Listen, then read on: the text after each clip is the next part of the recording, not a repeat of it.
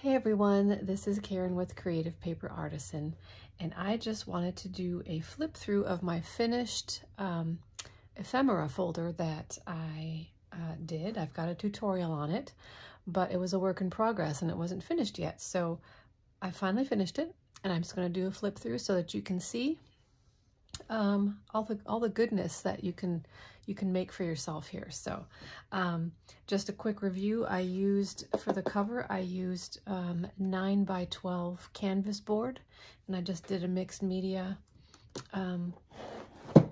design. So that's my cover, and I'm really happy with how it turned out. So here we go. This is this section is my ephemera section. So I made different width pockets for the bigger things, and then I have a lot of little things. So I did 4 little slots, little pockets on each side of this spread. And it worked out really well with a lot of my small things. Another couple big things for some bigger items, and some more smaller ones. You can see I decorated some, and some I just left plain because I think it might get too busy if I do decorate everything. So, and then I realized I had itty bitty tiny things from the Tim Holtz collection, and they were even too small to fit inside these things. So what I did is I put a smaller strip of vellum on top, like on this section, and I did it on all 4 of these, and it worked out really great for the really small things. So I've got all my smaller things here, but then the really small things are here where I can see them. And then, believe it or not, there were even tinier things that I wouldn't be able to get to them. So I came up with this, and I think it's going to work out well. I took vellum and just took a little strip, folded it in half, taped one side, made a little tab so I can pull it up out of the pocket, but then left this open so I can pour out all my little tiny little ephemera pieces. Whoops. I mean, look how tiny that is.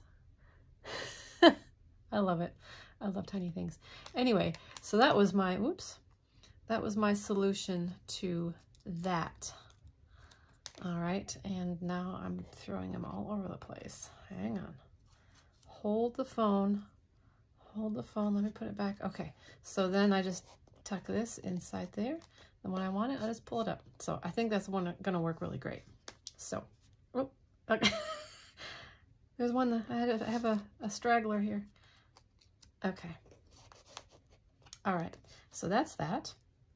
So the vellum works really great. So it's kind of like giving me double the space really for the tiny things. So then I did one of each for my, this is going to be my tag section, and then this is just empty. I didn't want to fill everything up completely yet, or else I'll have to make another one, but no, I'm glad I have enough room. I have enough room to grow, right? So, all right, so that's my ephemera side. But wait, there's more. This is why it's like a forever ephemera folder and scrap folder, because this side I'm going to use for my scraps. And I did the same. I did mostly bigger pockets because scraps are usually, my scraps are usually a little bit bigger. So I did that. Most of the, I think I did a couple small ones, or maybe I didn't. I don't know, did I? I don't think I did, because my scraps are usually pretty significant. That's why I want to keep them. So anyway, so I have left a few, you know, I have some room to grow here. So that's, yeah, that's right. I didn't do any small ones. I did all larger pockets because I think that's going to work well for me. So there you go. Isn't that awesome? And if you want to, you know, take a look at a few at a time, goodness gracious, I'm going to knock all my stuff over. But I mean, look, you can just spread out and see everything you have at once. That's always helpful for me.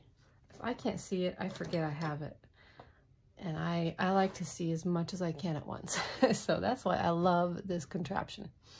So there you go. If you haven't seen the tutorial yet, please go take a look and see if this is something you might want to do for yourself. I'll put a link below for the first part of the tutorial, and then for the second part of the tutorial, I will put a link for that in the first part. Does that make sense? I'm trying to keep it simple. I think I'm making it sound more complicated than it is.